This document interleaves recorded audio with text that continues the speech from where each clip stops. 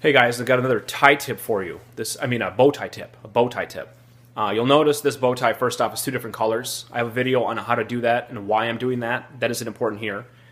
And also, if you don't know how to tie a bow tie yet, there's a video on that. So please watch that one first. This is specific to if your bow tie is too long for you.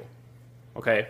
I'm going to tie it now. I'm going fast because this isn't the instructional part. This is just a demonstration. I'm going to tie this bow tie as normal, and I want you to watch what happens, because you've probably experienced this before.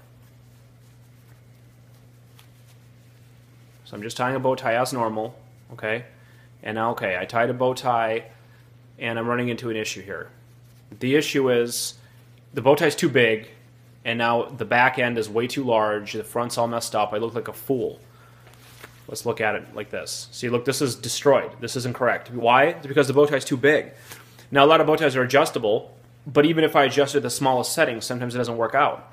So here's what to do then. So see, I have these buttons here. This is on the biggest setting right now, so I can demonstrate. I would have adjusted it, but I do want to demonstrate what to do. So now, here we go. This is instructional now. This is what to do if your bow tie is too long. Tie it as normal, okay? Take the long end right here. This is my right side. This video is mirrored, okay? And you go through the bottom and through the top, okay? Now at this point, you would throw this over, set up your bow tie, and then start going. Don't throw it over. Instead, go underneath and over again. So I'm going to take this part, I'm going to go under, and then loop it back around again. So I've actually now looped twice here. And now you can throw it over, and then do your bow tie setup, okay? And then bring it back in. Now this is going to be a little bit harder to get through now because you're dealing with double the fabric, but you know, find the hole, shove it through, it'll work. And now, because I've consumed double the fabric during the looping process, it ends up making the bow tie much shorter.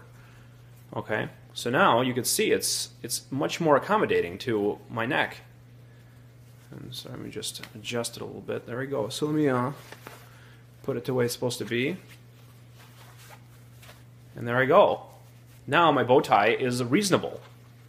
And this works with any bow tie. I've tried it with several different brands. It always works. What is going on over here? Bow ties, you know? Who can control them, right?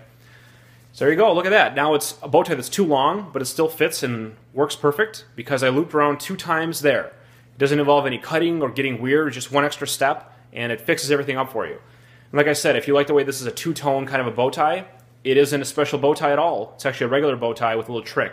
Watch that video. And if you don't know how to tie a bow tie yet, please take a step back and do that, and then deal with this. Thanks for watching. Let's bring Bow Tie Tuesday back, everybody.